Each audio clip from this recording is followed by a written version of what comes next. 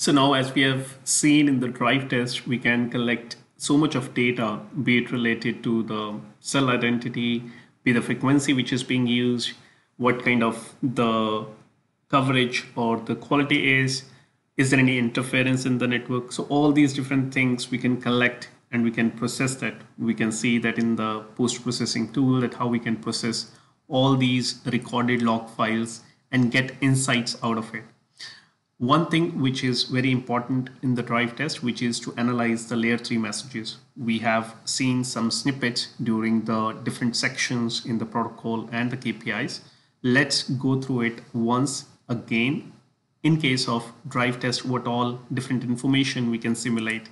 We have different SIP messages which are coming when the user is switched on first time. So this is the simulation we have considered here, where the user is switched on first time. We are getting the SIP messages, we are getting the information about the network.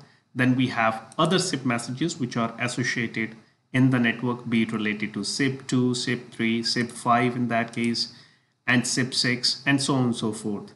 Also, we can see that what exactly are there in the attached requests. We have seen when the user is switched on, there are different information related to the user, its temporary identity. All this information has been passed on from the user towards the base station and then to the core network.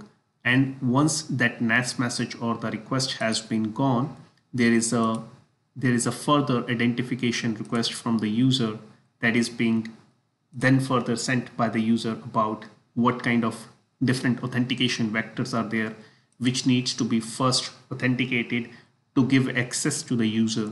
And then in that case, once all the information has been given back to the network by the user equipment, what normally happens, there is a UE capability that is to be inquired. Either UE is able to handle the different services which are being provided by the network. What kind of data rates it can support, what kind of different features such as carrier aggregation and so on and so forth can be supported or not. All this information once transmitted, there is a RRC connection reconfiguration. We talked about it. It is about measuring the different parameters, and those measurements at what time need to be done by the user and sent back towards the network for different kind of scenarios, for different purposes.